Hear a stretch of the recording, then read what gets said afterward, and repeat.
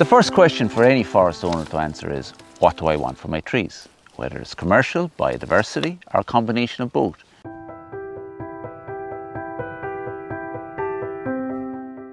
Your answer will influence your replacement species choice in tandem with your specific site conditions. There is no one tree that can replace your ash. However, aspen, alder, birch, rowan, Scots pine, and native oak are good native contenders.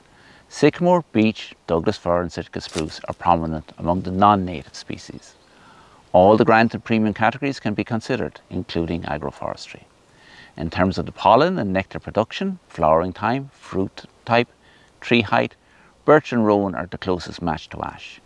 Many of the generalist animal species that feed on ash can also be found in oak and beech, along with sycamore, birch and hazel.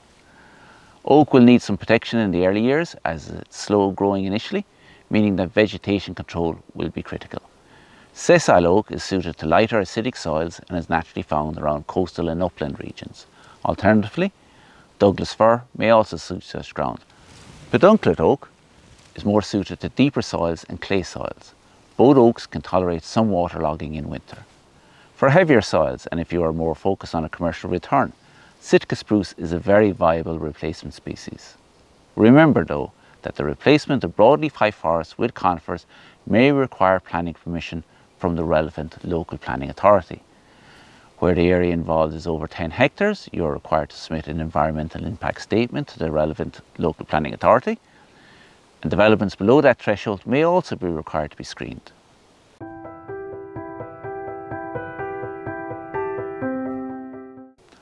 Underplanting is essentially replanting following the partial felling of the ash trees. This means that the majority of the diseased trees are removed, while retaining the more resistant ash tree species in bands or alternative lines. Reconstitution, on the other hand, refers to the full replanting of the site, following complete tree clearance or clear fell. Site conditions and your choice of tree species will dictate ground preparations prior to replanting. For instance, you may decide to windrow, pit plant or mound the site. In general, broadleaves tend to be pit planted, while conifers are normally planted onto mounds. Consider whether the spot spraying of herbicide would naturally prevent regeneration through coppicing on the ash stumps.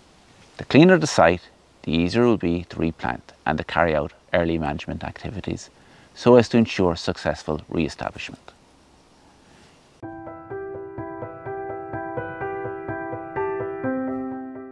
Young trees are vulnerable to a number of threats. The slow-growing nature of many broadleaves makes vegetation control a priority in the first few years following replanting. Options include manual control using a billhook or trampling grass, willow herb and briars. Another option may be chemical control by means of spot spraying herbicides such as glyphosate and trichlorophyrrol. Another serious concern to forest owners is the potential grazing of the tasty broadleaves by both domesticated and wild livestock. Bark stripping and the browsing of young trees can lead to significant damage and even death. There is additional funding on eligible sites for deer tree shelters and deer and hare fencing. Support for repairing or replacing older fencing may also be available. Young Sitka spruce trees replacements can potentially be attacked by pine weevil, feeding on the stem from the root collar upwards. Again, heavy damage can completely girdle the stems and cause plant death. Currently, it's necessary to protect the spruce plants directly through dipping and spraying with cypermethrin. The use of this pesticide is governed by the EU's Sustainable Use of Pesticides Directive.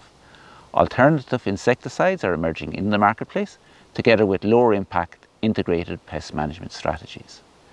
New tree diseases and pests in Ireland are being discovered, including sweet chestnut blight and the phytophthora disease, which affects a range of trees, including larch and beech. You will need to be vigilant.